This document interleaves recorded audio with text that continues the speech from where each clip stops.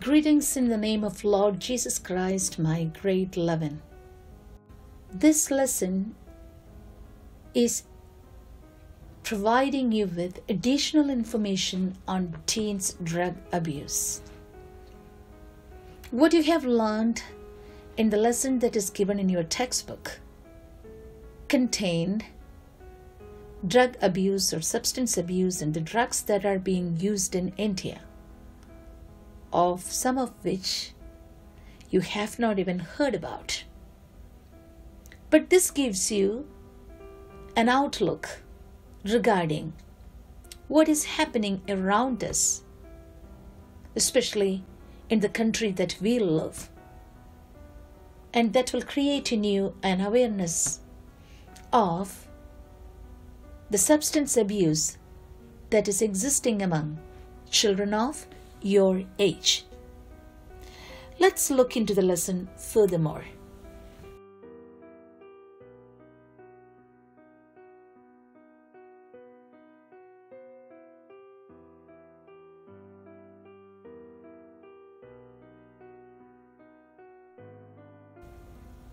Learning objectives. The objectives given over here is meant for both part 1 and 2 of this lesson. It consists of to define and know about what is substance abuse, different types of drugs, its psychological, physical, and physiological effect, harmful effects on brain, addiction, want to quit, spiritual counseling, support of the church. Questions part 1 and 2. The Bible, its strength, work citation, and my prayer. We will be looking into part 1 of this particular lesson. Part 1 constitutes the following. It starts with what is substance abuse? Substance abuse is the repeated harmful use of any substance, including drugs and alcohol. The substances may be legal, prescription drugs, or banned substances as well. Some that aren't even classified as drugs. Abuse can occur when you aren't using the substance the way it was recommended, or because you are taking more than the prescribed dosage. Harmful use. Harmful drug use occurs when a person repeatedly uses the drug in a way that can cause significant impairment, including sickness, disability, loss of control, self-control, loss of self-control, ignoring responsibilities, social problems, etc. So, when we say substance abuse, we know that we are not using it in the appropriate way it is supposed to be used, or we are using something which we are not supposed to use. So let's look into it furthermore. Drug abuse in North America. This particular slide refers to the most common drugs or most commonly abused illegal drugs in the order in which they are being used. Marijuana comes first. Then comes methamphetamine, cocaine, hallucinogens, ecstasy or Molly, heroin. An attempt is made here to provide a glimpse on the harmful effects of some of them in the following sections. One big question that's always up in the air is, why are teens vulnerable to nicotine? What is so special about this age? Let's look into it. The adolescent brain is still developing and won't be fully mature until the person reaches their mid-20s because it's still developing. The brain is more vulnerable to changes caused by nicotine at this time. The brain's reward system. The brain's reward system is activated when you experience something enjoyable, like laughing with friends. That causes a release of the natural chemical dopamine. Dopamine helps your brain note this activity as something that should be remembered and repeated. So once there is the release of the natural chemical dopamine in the brain, dopamine in turn helps your brain to remember this activity and create in you an urge to repeat this activity that is giving you a very pleasant experience. Addiction. Addiction is a brain disorder that causes a person to continue to seek out and use a drug despite negative consequences in their lives. So, once a person becomes addicted to drug, they are least bothered about the negative consequences of this in their life, as well as about the negative impact of it on others' life. There is a craving, there is an urge that is promoting them to reach for it again and again and to use it. Using nicotine can lead to addiction. When someone uses nicotine, it causes the brain to release dopamine as mentioned earlier. Nicotine causes a larger and longer than normal release of dopamine. It's not like eating a candy where a little amount of dopamine is released in the brain. It is like a large amount of release of dopamine happening in the brain. This causes a strong reaction in the reward system. So the person feels a strong desire to use nicotine again over time, and this leads to addiction. That means you've started using it just because of the peer pressure. Very often you can hear this among children of your age saying, just a puff, it's not going to do anything. It's not going to harm you. You're not going to be addicted. But remember, the first trial gives you a very pleasant experience. And it releases a large amount of dopamine in your brain, the natural chemical. When compared to the amount that you had while reading a pleasant book or watching a movie or sharing a joke with your friend. So dopamine then kicks in and enables your brain to remember this pleasant experience. And you want to have it more and more. That you are reaching to a stage where you are being controlled by the drug. What causes the addiction?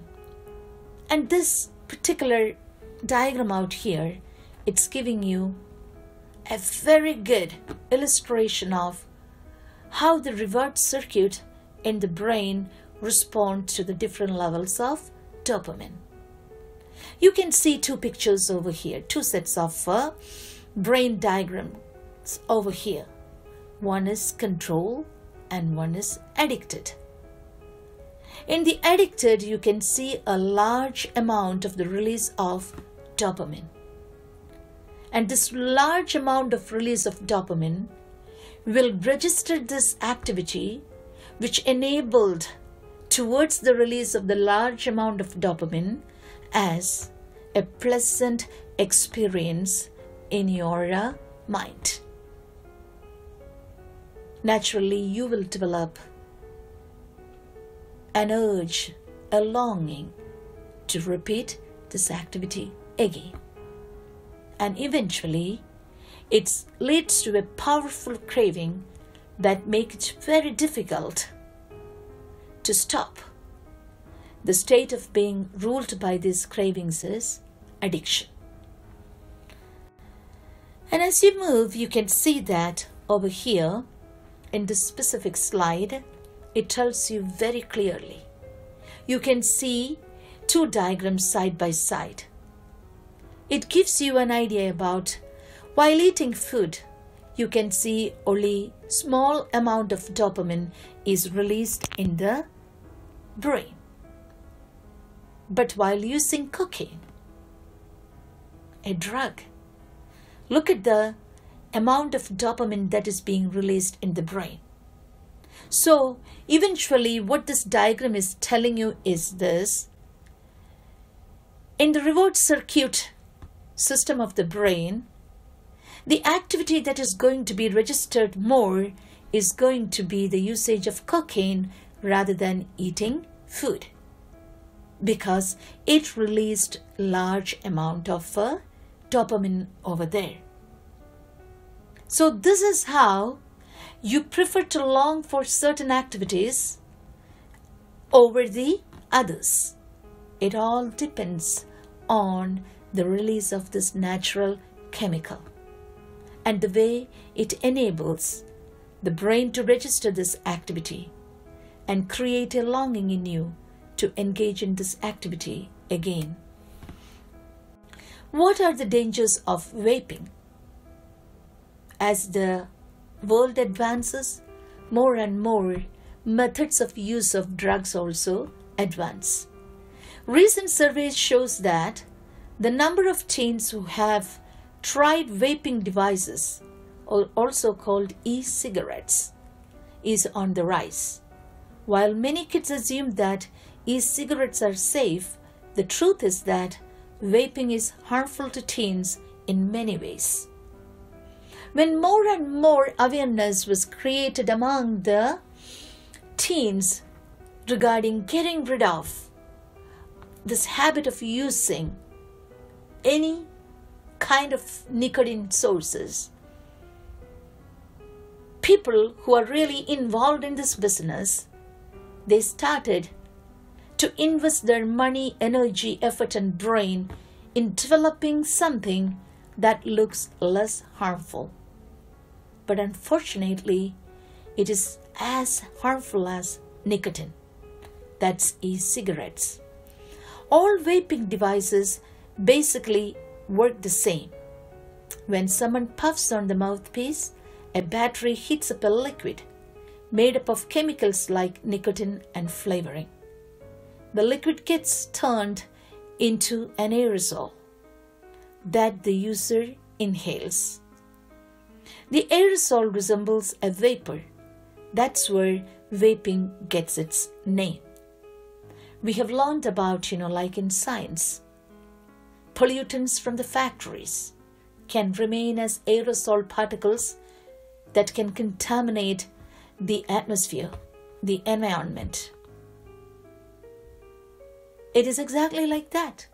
It's contaminating you when you are inhaling it.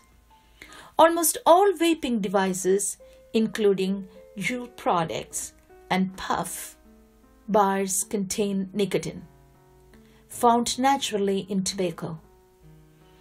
Nicotine is especially harmful to teens because their brains are still developing. Using nicotine can affect parts of the brain that control learning and attention, as well as cause addiction. In fact, the number of teens who say they use e-cigarettes because they are hooked more than doubled between 2018 and 2019. In one way or other, people who are involved in this business slowly winning the battle, and you are slowly, but with a more pace right now, losing the battle.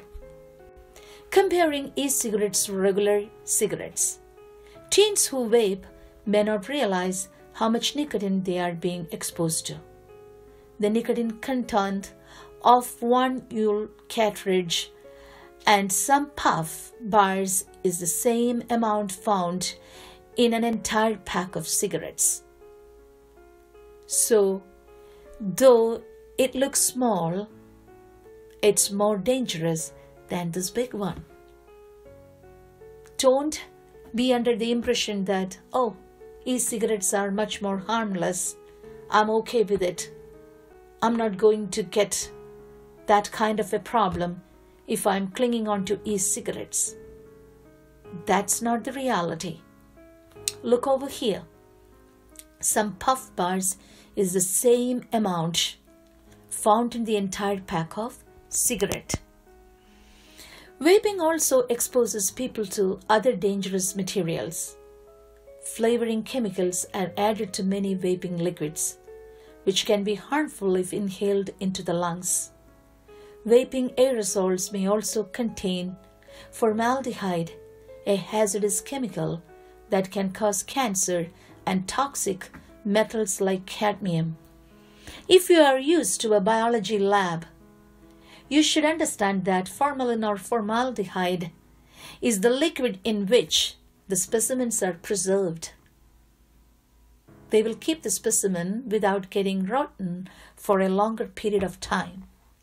This is what you are inhaling as aerosols, and this is what you're giving as a free supply to your lungs. You must think about it if you are engaged in it. Health risk of nicotine vaping. Nicotine is a highly addictive substance. Vaping with nicotine could lead to dependence. That means a condition that's being created by the drug that you are too dependent on it. It could cause nicotine addiction among users who would not have started using nicotine otherwise, example smoking. It can affect memory and concentration. It's known to alter teen brain development, the crucial stage during which the brain is fully developed and matured. If one is addicted to nicotine, that will impair the development of the brain. Exposure to nicotine during adolescence may cause so many other problems as well. Reduced impulse control, cognitive and behavioral problems. It's not only behavioral. Intellectual variations and problems can happen as well. Vaping may predispose youth to addiction to nicotine and possibly to other drugs. Look at the helpless condition in which this teen is in. I want to start a no vaping campaign. This isn't cause of vaping. I got pneumonia. That saved my life. That vaping wouldn't be. Not so stuff would have failed me. Okay. Over here. Recreational use. Is it abuse? The most vocal of the proponents of recreational drug use are those who smoke marijuana. They argue that marijuana is not addictive and has many beneficial qualities, unlike the harder drugs. But recent research has shown that even marijuana may have more harmful physical, mental, and psychomotor effects than first believed. Each year, new scientific studies find more ways that long-term marijuana use is harmful to your brain, your health. In addition, the National Institute on Drug Abuse, NIDA, reports that marijuana users can become psychologically dependent and therefore addicted. NIDA estimates that 1 in every 7 users of marijuana become dependent. Well, how come it is being legal in a country? These are some of the slang terms of marijuana, which for conversation with teens, it may be helpful for us, adults, to be familiar with different terms for cannabis, including the term marijuana. Cannabis may be known by different names across different cultures, communities, social groups, and these names include the names given over here: pod, bud, wax, earl, purp, keef, top, honeycomb, herb, rosin, trees, boomweed, Mary Jane or MJ, ganja, skunk, shatter, butter, gangster, dang, or dang crippy. A portion of cannabis prepared for smoking may be called a spliff, joint, doobie. Other drugs such as cocaine, crack, ecstasy, and methamphetamine, speed or crystal meth are also available. It's good to know the slang terms we do not know right in front of us in different social settings. Maybe you are a teacher. Maybe you are a doctor. Yeah, doctors are aware of these names, of course. Or as a parent, or as a catechism teacher. It's good to know these names because right in front of us, kids may be using these names and we will be standing there not knowing anything of this slang that they are using to represent the drugs. Hallucinogens. Psychoactive drugs like hallucinogens are known for altering your perception of reality. While most are not addictive, they can all pose serious health risk. They are commonly split into two categories: classic hallucinogens such as LSD and dissociative drugs such as PCP. Both types of hallucinogens can cause hallucinations or sensations and images that seem real though they are not. Additionally, dissociative drugs can cause users to feel out of control or disconnected from their body and environment. Hallucinogens, as the name indicates, it just creates a hallucination. Once its intoxication is over, the person who is using will come back to reality. Common examples of hallucinogens: LSD, lysergic acid diethylamide is one of the most powerful mind-altering chemicals. See the name, mind-altering chemicals. It's clear of white, odorless material made from, it is a clear or white odorless material made from lysergic acid, which is found in a fungus that grows on rye and other grains. LSD has many other street names including acid, blotter acid, dots, and meloilo. Some hallucinogens are extracted from plants or mushrooms, and some are synthetic, human-made. Historically, people have used hallucinogens for all religious or healing rituals. More recently, people report using these drugs for social or recreational purposes, including to have fun, deal with stress, have spiritual experiences, or just to feel different. Just to feel different. I tried it. It was just for fun I started all this. Now, it had taken me to a stage where I am totally addicted to it. What a pitiful, pathetic condition. Do you want to indulge in activities which will swallow you like a lion, and you will never ever get over it? Think about it. This is why this lesson is being specifically given to you, my grade 11. It would be useful for our grade 12s too, because you are in that crucial age where you try to experiment on every single thing that comes on your way. So just have some idea about the dangers hidden in your environment.